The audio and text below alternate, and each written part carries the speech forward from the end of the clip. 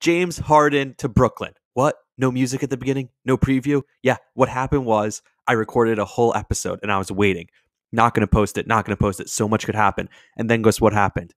The second I finished, I edited it. I was like, okay, I'm done. I'll just post it a little bit later. And then I was waiting. I posted it. And then James Harden was traded to Brooklyn. Something happened. Something crazy happened. And of course, it happened the second I finished recording. I had a whole episode. It's my 20th episode. I'm really excited. I talked about James Harden. I talked about Kyrie Irving. Now you're just going to get my raw reaction to this crazy freaking trade in the NBA. I mean, I'm not even going to edit this. I'm just going to talk. So first, let me break down the trade for you. Here is the actual trade. Here's what Brooklyn's getting. They're getting James Harden. Done. Finished. They wanted James Harden, clearly. And I think Kyrie being such a crazy whatever he's doing now, and I'll talk about that later in the episode. You'll hear all that coming up. That obviously played into them being like, oh my God, we kind of needed an insurance policy for Kyrie Irving. Let's get another guy in here. Although I would take James Harden anyway. I mean, whatever.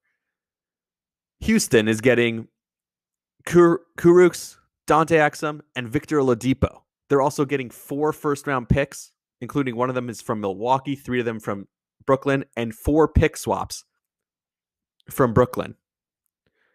And then the Cleveland Cavaliers are also involved in the trade. They're getting Jared Allen and Prince. I don't know how they're getting Jared Allen. They have so many centers. Doesn't really make sense to me. And then Indianapolis is getting Karis LeVert. So again, I think Houston got a great deal. They're getting Oladipo, Exum, Kurucs, 4 first-round picks, 4 pick swaps. And that goes all the way to the year 2027. The Nets gave up everything for James Harden. And why? Because the players get what they want in this league. There's 2 things that play into this. Obviously, James Harden and what he's been doing. Houston was desperate to get it done at this point. But also Kyrie Irving. Kyrie Irving sitting out and doing what he's been doing plays a huge role in this. And watch, Kyrie will be back in a minute. He's going to be, oh, I'm back. Welcome me back. Here I am, ready to play basketball, never left. Excited and ready to go. Stephen A. Smith was talking this morning about how Kyrie should just retire. Like, we're so done with you, Kyrie. Yeah, not anymore. He's going to be there. They're going to be closing out games. And somehow they didn't give up Joe Harris and all this. I don't know how that happened, how any team let that happen, that they didn't give up Joe Harris and all this. Now, if you put a starting 5 together of Joe Harris and Kyrie, James Harden, Kevin Durant, and DeAndre Jordan, that's just ridiculous. And there's other pieces on that team still. I mean, Jared Allen and Karis LeVert are real players. And I'm surprised that Houston elected to go for Exum and Oladipo over them. I guess Oladipo is more proven than Karis LeVert, but Karis LeVert's young. He could be great. Although he's not that young. I think he's like 28 or something. Still pretty young. But this is insane. This is an insane trade. Just so I'm lost for words. Again, I'm not editing this.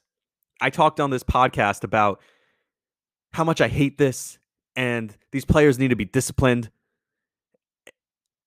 And guess what? They just gave in to all of them.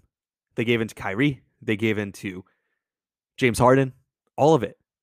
They got what they wanted. Harden's out. He's going to go partying in Brooklyn. It's championship or bust for the Nets, and I don't think they're winning a championship. It's going to be such a circus now. By the way, now there are no more pieces, and this is just a Knicks point.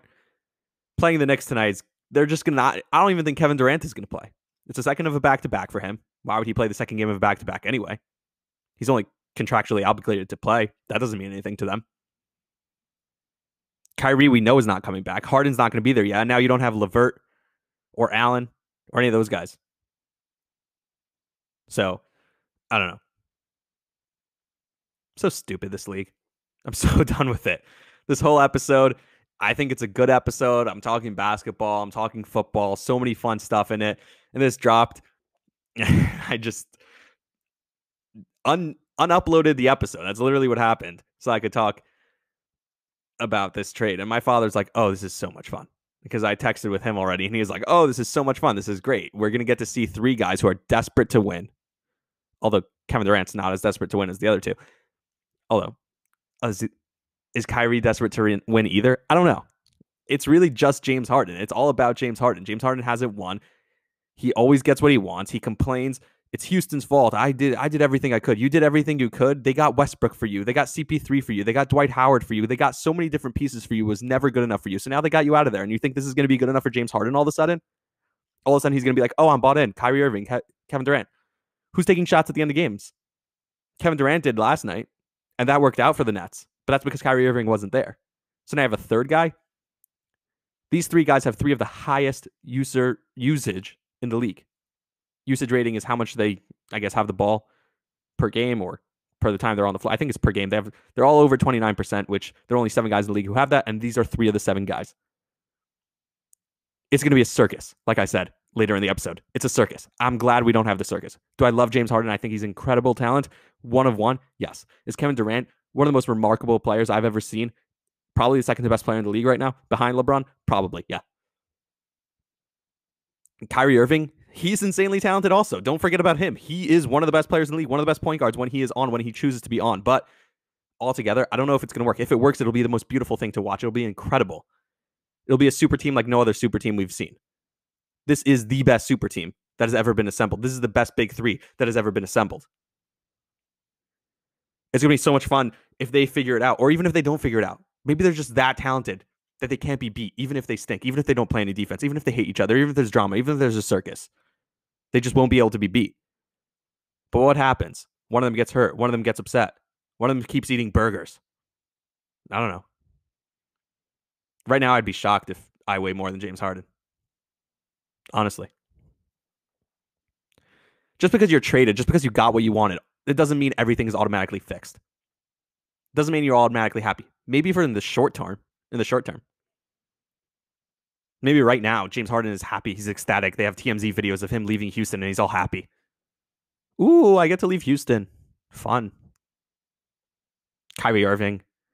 Oh, I'm going to come back and play. All of a sudden, I'm locked in. Yeah, I let my teammates down, but now I'm newly committed. I have a new wind. I'm so happy. Kevin Durant has been the lone soldier in this one the whole time, who's been like kind of normal and kind of just doing and saying the right things, being super mature. I don't know. Not used to that with Kevin Durant. Although Kevin Durant has always been like that. His only thing is he has fun, on social media, talking crap, taking crap. I don't know. This is absolutely nuts. That's it. All right. There's going to be some music. I'm going to do a whole preview to an episode, and then there's going to be the episode. All that's coming up next. Yeah, crazy news. Here's the episode. When you're listening to it, keep in mind it was before the Kyrie Irving or James Harden trade, rather. So enjoy that coming up next. My 20th episode. Starting it off with a bang. Okay, one last thing. I'm not done with my rant yet. I thought I was done. I'm not done. Okay. First, Landry Shamet. That was the player. I kept forgetting his name. I don't know why, but he's a real player. And he wasn't involved in this trade either. He wasn't traded either. So he's going to be coming off the bench. I'd actually say he's probably going to start, and Joe Harris is probably going to come off the bench. A little spark off the bench in Joe Harris. And Joe Harris is a really good player. So 2 players, Shamet and Harris, who both weren't traded. The other point I wanted to make is you think these guys who are so selfish and need everything to be perfectly their way, they have no resiliency. When things start to go bad, they're not going to be able to fight through it. They've always just changed or got something else when things haven't gone their way. So if there's a tough game, or the schedule's tough, or they have a down part of the season, or they're down in a playoff series or down in a game, you think they're just going to rise up to the occasion and overcome all their struggles? What's to make you think they're going to do that? That's my last point to Brooklyn. Like I said, the talent could overcome all. But still, what's to make you think that when something goes wrong, they're not just going to jump ship like they've done their whole careers? All right, now here's the episode.